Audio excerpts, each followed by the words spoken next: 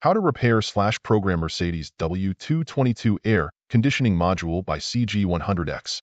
Hey everyone, welcome back to my channel, your ultimate hub for automobile diagnostic tools and programmers. Smash that subscribe button, hit the bell, and show some love with a super thanks. A customer with a 2018 Mercedes S-Class W222, also applicable to 2016 and 2017 models, experienced issues after replacing the air conditioning AC module with a used one. The new module needs to be coded or programmed to function correctly.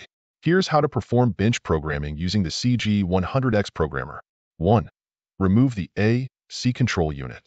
First, remove the AC control unit from the vehicle.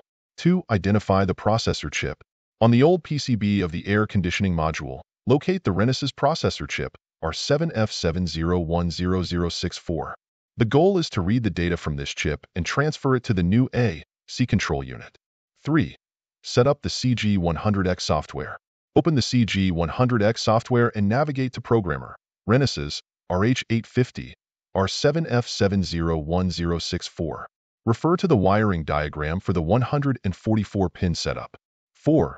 Connect CG100X to the AC module. Use the Pro V2 adapter to connect the CG100X to the AC module, following the wiring diagram provided. 5. Read the data from the old module. Begin by reading the module's ID. Proceed to read all necessary data, including D-flash, P-flash, OPBT0, and boot data.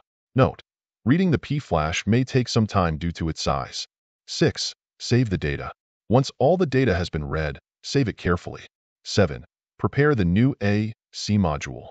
Disconnect the CG100X from the old module and attach it to the new AC module using the same wiring diagram.